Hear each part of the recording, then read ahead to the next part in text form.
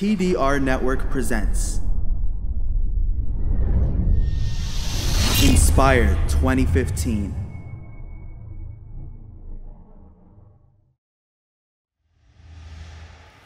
Dr. Bilal, this is a very important question, and I believe many of our youngsters are falling into this trap nowadays. The question says, I don't know why I have these certain doubt about Allah subhanahu wa ta'ala, even though I know that I shouldn't have these doubts as a mu'min and as a Muslim. Is it really what I thought for me, or is it only from shaitan? What should I do when I have these doubts? How to prevent myself from falling into doubting Allah subhanahu wa ta'ala? No doubt, the doubt is from shaitan. We don't have any idea, you don't want to develop the idea that it's from any other source which will give it a reality. Shaitan doesn't want you to believe. That's his commitment, to misguide you. So he will be busy, either as whisperings that come into your head, or through your friends, through the media. It's coming from many, many different angles. Those who end up studying in the sciences, in university, etc., they will get a full head-on attack with doubts about Allah. So where do we go? What do we do to remove these doubts? On one hand, you need to increase your own knowledge about Allah, so that it becomes clear to you that believing in Allah is the natural way. All of the world, from one end to the other, believes in God.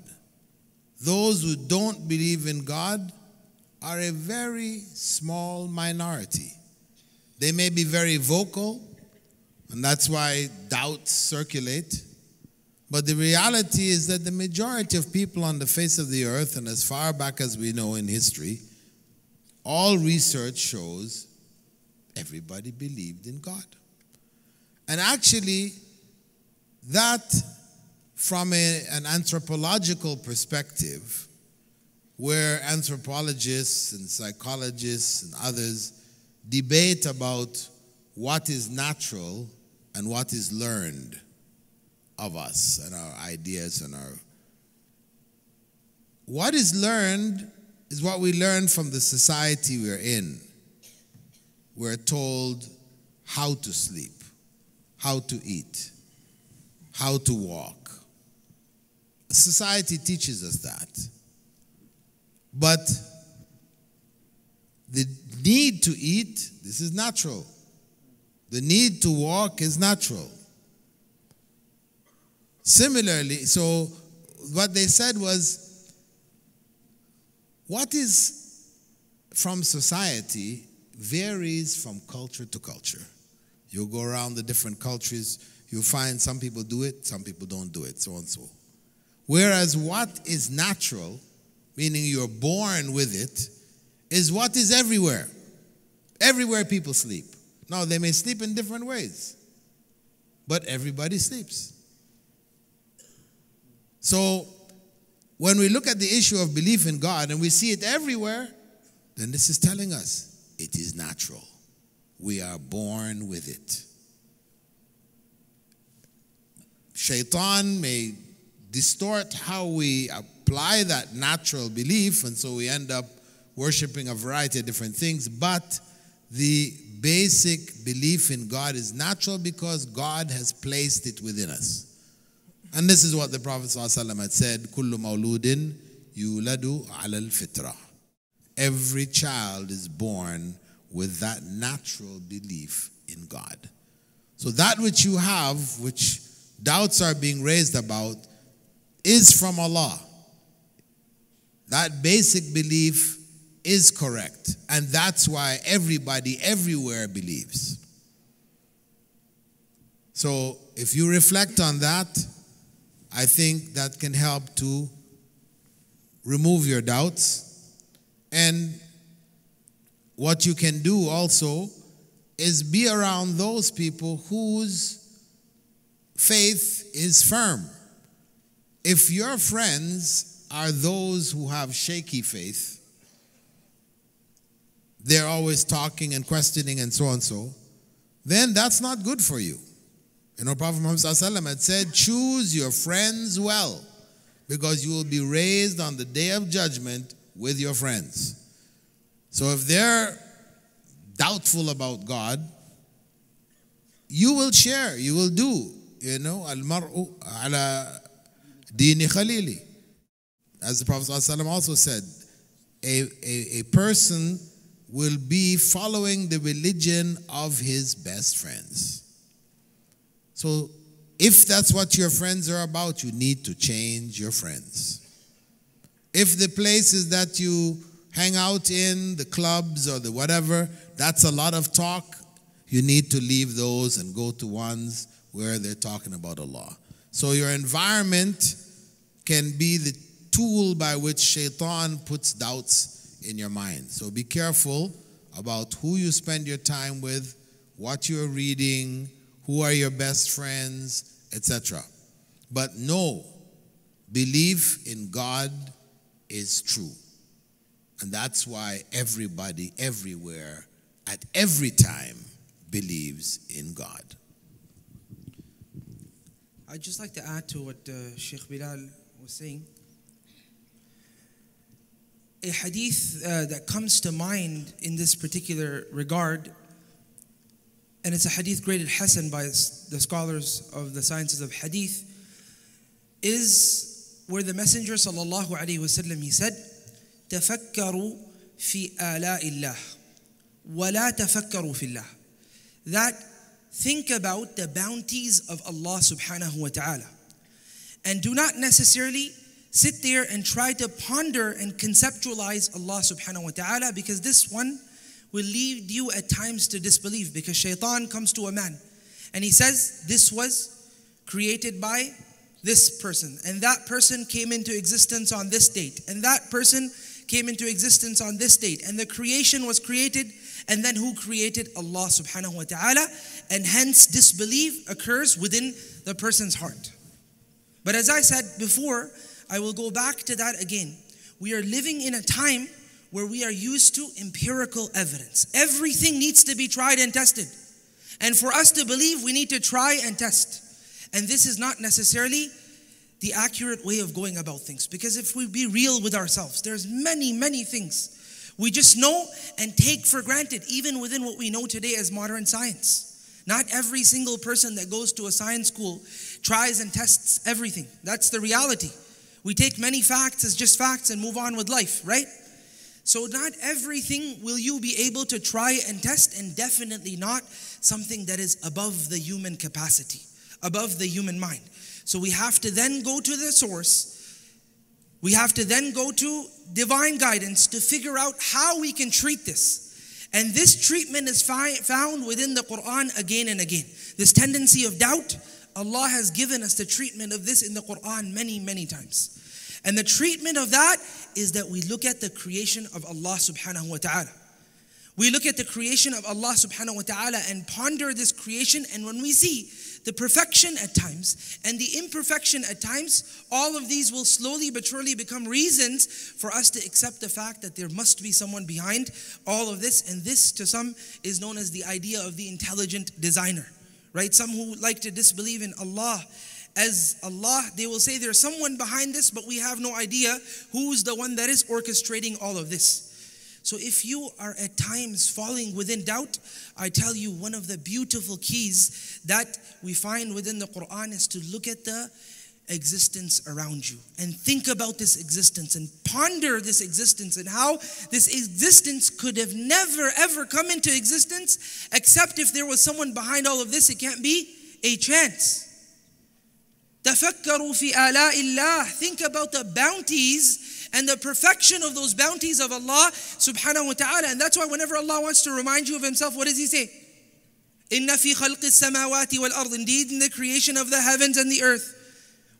وَفِي أَنفُسِكُمْ أَفَلَا تَعْقِلُونَ. And in your souls, do you not think as well? In your bodies, you see signs. If you have a vein running within your body that's miles long and you're not even a few feet, what do you think this is a sign of? And the signs will continue and continue and continue. And I have tried this, by the way. In many, many gatherings, I would say that, look, if you go to that area, which is 400 kilometers away from you, have you ever pondered at the beauty of this particular area? And many would say, yes, we have. Did you at that point not naturally understand that this perfection couldn't have come except because there was someone perfect to make it? And naturally, almost everyone would respond, yes. But I said, when you move away from there, you don't feel that same feeling. Why? Because Allah subhanahu wa ta'ala has put the key of belief within His creation, and for us to ponder this beauty and nature, and for us to ponder the existence of everything around us. I ask Allah subhanahu wa ta'ala to strengthen our belief. And I'll tell you one more thing. And that is, Allah subhanahu wa ta'ala says to us in the Quran, اهدنا الصراط المستقيم. Guide us to the straight path. This is a guidance that is asked by me. This is a guidance that is asked by everyone on this panel. This is a guidance that is asked by all of us in this stadium over here. This is a guidance that is asked by people before, after, Muslim, non-Muslim. So this is a guidance that all of us need. All of us need this guidance. And when Allah subhanahu wa ta'ala was asked of this guidance on the very, very next page, He says, ذَلِكَ الْكِتَابِ. That is the book. This is the book. لَا رَيْبَ فِيهِ. It has no doubts within it. So if you're having a doubt, then believe you me, your key to correcting those doubts is looking within the Quran. Looking within yourself. لَا رَيْبَ فِيهِ هُدًى لِلْمُتَّقِينَ. It is a guidance for those who adopt piety. But one may say, well, when I look into the Quran, okay? When I look into the Quran, I find within it a problem over here. Or some Orientalist had said that there's a problem in this particular ayah, or that one, or the other. And then a Shaykh will come and he will give his responses to each one of them. And everything has been responded to already. It's done and over. But still this doubt is casted within a person's mind, right? So what do we do? What do we do? What we do is the following. When Allah subhanahu wa ta'ala, He had told us in the Quran to ponder this book. He told us two things, very, very important and very crucial. Allah subhanahu wa ta'ala, first and foremost, He said, لِيَدَّبَّرُوا آيَاتِهِ. It's a book I've revealed so that they may ponder its verses. And when He said ayatihi, what He did is, He brought us the plural form, number one, and then He attached it to a pronoun which is going back to Him.